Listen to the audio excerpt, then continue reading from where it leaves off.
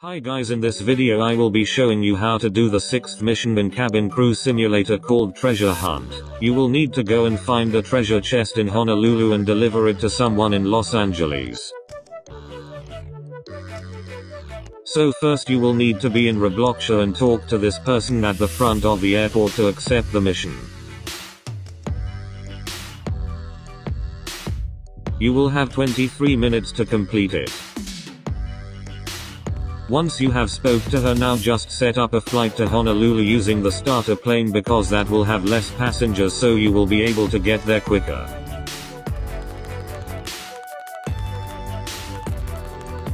Now just head to your gate and do the flight as quick as possible.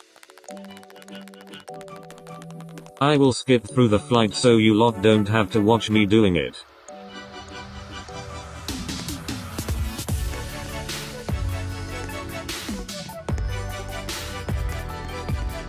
So now we are in Honolulu and just follow where I go to find the treasure chest. It is on the beach behind the hotel.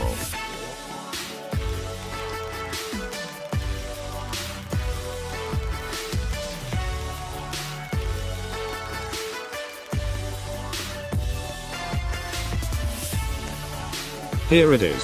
Now just pick it up and head back to the airport and set up another flight to Los Angeles using the starter plane still, and do it as quick as possible.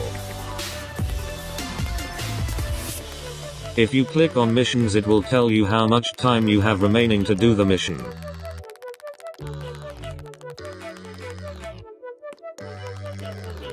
I will skip the flight again so you don't have to watch me do it. So now we are in Los Angeles and just head to the front and find the person to give the treasure chest to.